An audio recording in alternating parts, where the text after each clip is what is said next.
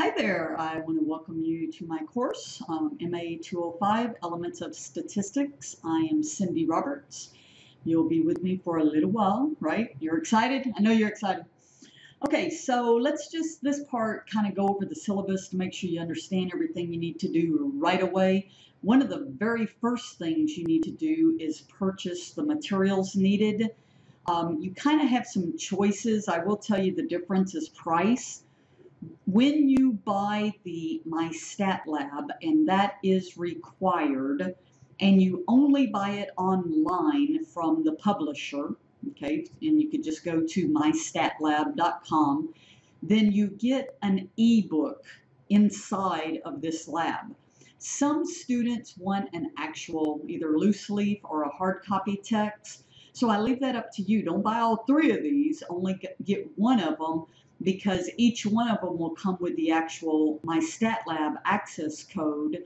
But then it's up to you. Can you deal with an ebook, or do you want to have an actual textbook? All right, so that's that. Here's my email, how to contact me. I'll be definitely in contact with you. That's this telephone right here, so you can feel free. A lot of students today text me a lot. That's fine, with a picture. Hey, Cindy, can you help me work this? And I hope you enjoy this course, because statistics is everywhere, right? What's the probability it's going to rain?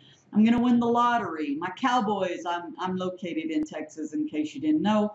We're going to win the Super Bowl. Stop laughing. But there is so much data out there these days in every field of study. So I know you'll find something in this course. You're like, hey, that's pretty cool. We do things where later in the course we do predictions, where maybe we want to predict something going on in the future. We do tests, where we test maybe what a brand, a company is telling us. So lots of different things that you'll learn in this course. And of course, you can read through all the requirements, the learning objectives, and so on. So let's get down to the good stuff, right?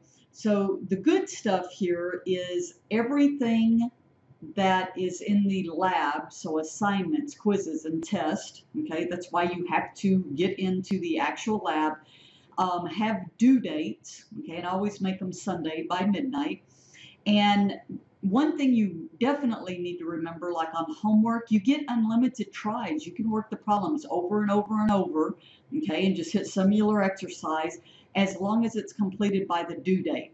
Now, the quiz, you get 3 chances. Well, if it's due Sunday at midnight, I probably wouldn't wait Sunday at 11, because you may only get 1 chance. So I, get started on the reading, the homework early. Maybe by Friday, you can have 1 attempt at the quiz. If you do poorly, you can do another attempt on Saturday, and then finally your 3rd attempt on Sunday. And your test, you only have 1 attempt. And these are the only thing that's timed. Everything else is not timed, except it has to be turned in by the due date. And so your test, you have a 2-hour limit. So, be sure it's quiet and everything. And then the final exam has to be proctored. So what you will do, you will see in here, is you will find either a place, locally. A lot of students will go to a local university, or we have at our library, okay, here at Colby. You'll see all the information. You just go through and you pick, and I look at it and approve it. And then that's the only test that has to be in front of somebody. Okay, everything else you're doing in your pajamas at home, right? But the final exam has to be proctored. I'll bug you a bunch about this to be sure you get this form turned in from me. Attendance policy, it's not like I can sit here and take roll, right? Because you can log in anytime you want, 2 o'clock in the morning. But I will be looking at things like, well, if you're not completing things on time, if it's Sunday morning and you haven't even started the homework for the week, I'll probably bug you a little bit. This isn't online. A lot of students get in their head that, oh, I can just put everything off until the weekends. It doesn't work, trust me. Students get overwhelmed, they get stressed. Why isn't Cindy answering me? Because she's watching the Cowboy game. So definitely work a few problems each day, And then that way you have time to soak it in, retain it for your quizzes and of course your test.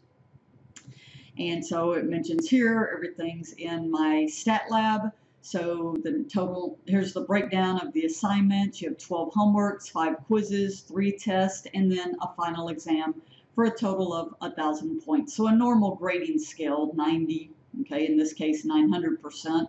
Okay, so if we count this as a percentage, but as points, that would earn you an A, 800 to 890 would be a B, and so on.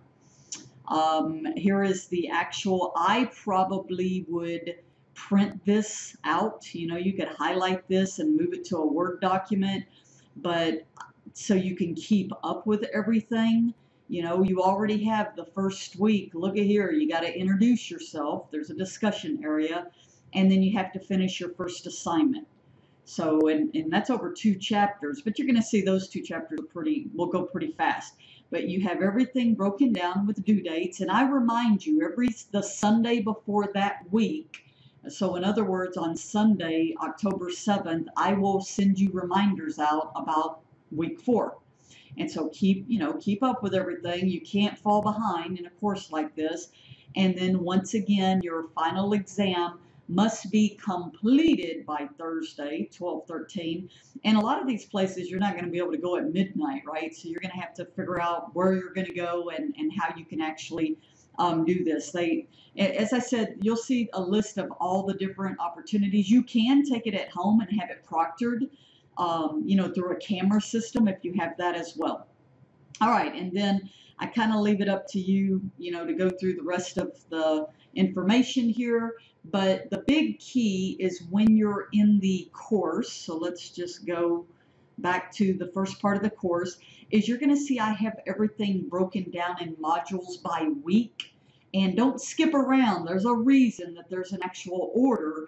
And so the very first thing you want to do, and I know the introductory information, there's a lot of stuff here, but you want to go through all of this, okay? Be sure, and the very beginning, that's why it's here at the top, my screen's jumping around, go through all of this introductory information. So that way you can ask right away if you have any questions. Well, I don't know how to proctor. I don't know how to get to my stats lab. I call it my math lab a lot. Same thing, my stats lab.